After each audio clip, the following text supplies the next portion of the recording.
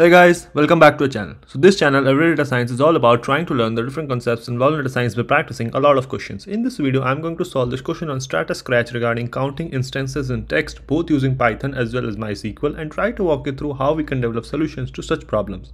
The difficulty level of this question is medium, and this question has been asked in Google interviews. Okay, let's jump right in. The question reads, find the number of times the words bull and bear occur in the contents.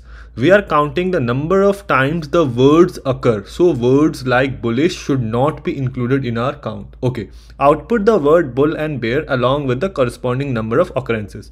So basically we are given a data frame called Google File Store, and our output is a pandas data frame with two different columns, the word bull and bear and the number of times they appear in the contents. So let's preview this data frame that we have. So it has two columns, file name and content. So we need to basically count that, okay, in this entire data frame, how many times bull appear and how many times bear appear, right? And we need to count that and output that. So if you look at it, right, so here what we can do is we can split this entire contents into different individual words and then count the number of times they appear, right? And then once we have that, then we are only required to keep those output for words bull and bear, right? So firstly, what we should do is we should convert this entire thing into lowercase, because like if there are words like bull spelled with a capital B or a capital L in between, so our output should not depend upon that, right? So what we can do is from this data frame Google File Store, right, we are only concerned about the contents column, right? So let's keep only the contents column, and then what we should do is we can use the lower method of the string object dot lower, right?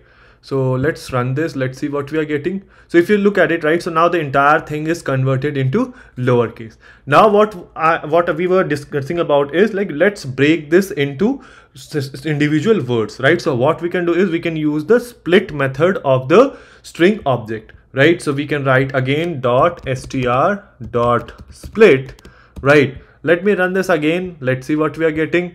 So now if you look at it, so these are the lists of words that are appearing, right? So this is what we are having, right? Now how to get rid of the list so that we are only left with the words, right? So to do that, we can use dot explode method, right? So what if I write here dot explode, right? So if I run this, right, so if you look at it, right, so now it has all the whatever we had, the different words in different lists, now it exploded the entire thing in vertical form and it has all those words, right? So now once we have this, then how do we count in a data frame the number of unique times different things occur? We simply use value counts, right? So if I write dot, right, dot value counts, right, let me run this. Okay, so now here you are seeing numbers, right? So basically the words are being indexed here. So let me get rid of that. So if I write dot reset index, and now if I run this, right, so now you have how many times different words appeared in the content section, right? But we are not concerned about all of those, right? We are only concerned about bull and bear, right? So what we can do is let's store this in a data frame called df and then apply boolean indexing, right? So now df is equal to then df, so either df dot, so this column is called index, right? So df index is equal to bull, right? Or it is, right, or it is equal to bear, right? So df index is equal to bear, right? Okay, so now once we have this, let's see what we are having. Are we having only the two rows? So now if you look at it, you are only having the two rows. However, the only thing remaining to do in this case is we need to change the name of the columns, right, to match the expected output. So what we can do is we can write df dot rename. What do we want to rename? Columns, right? And then we can provide a key value pairs of old and new list. So we need to change it from index, right? So we need to change it from index to word, and we need to change it from contents to an entry. So if I run this now, so if you look at it, right? If you look at it, now our output is same as expected output. Let me go ahead and submit it to pass all the test cases. So yeah, everything is green, and this is how we do it. Now let's look at how the corresponding code looks like in MySQL. Okay, so now if you look at it is the same question, right? Expected output is same as well, and if you inquire about the table Google file store, it is the same as well. Now here you can also do the same thing, right? If you want, like using different functions in MySQL. One thing you should note is it is becoming a hard difficulty level for MySQL. So there is another smarter way that you can apply here, right? So let me just talk about this concept. So let's say if this is a sentence, right? So this is a bull, right? Let's say this is something like this, right? If I count the length of this this string, so what will it be, right? So 4, 6, 7, 4, 11, 12, 13 and 14. So it will count, okay, there the length of this the string is 14. Now what is the length of this string, right? What is the length of this string? So it is 4, 5, 6, 7, 8, 9, right? So 9.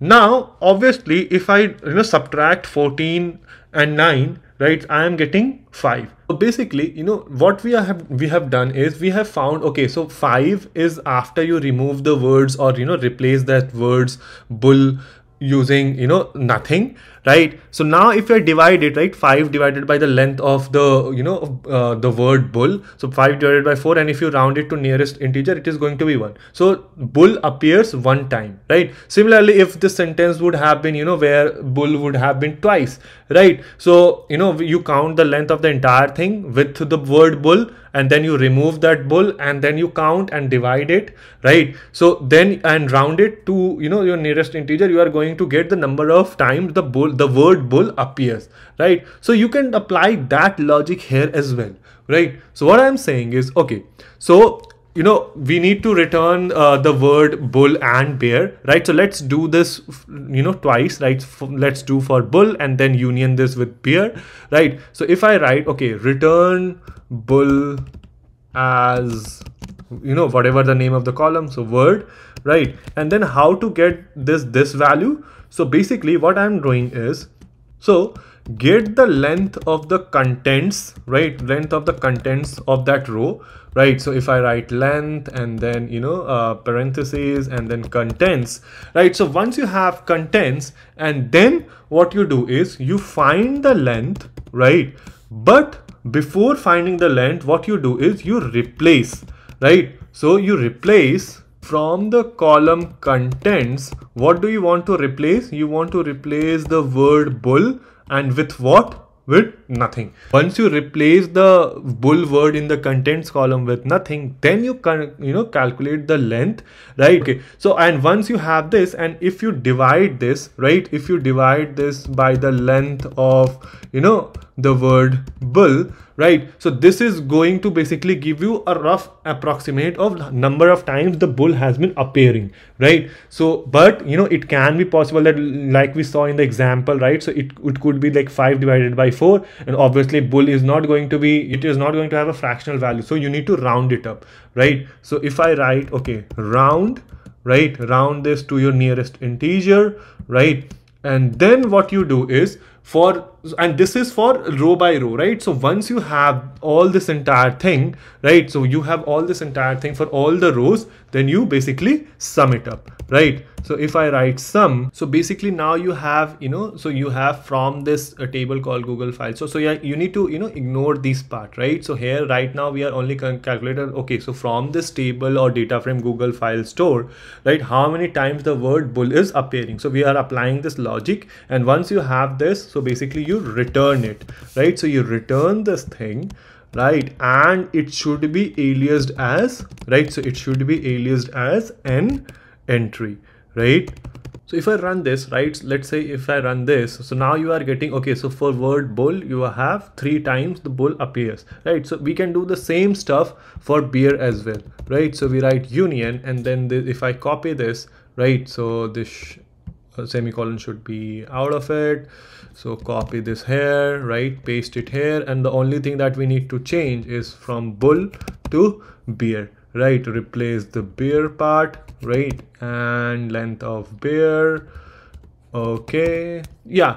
Okay, so if I run this now, right, let's see what we are getting. So bull and beer, right? And the alias of the columns is same as well as expected output. Let me go ahead and submit it to pass all the test cases.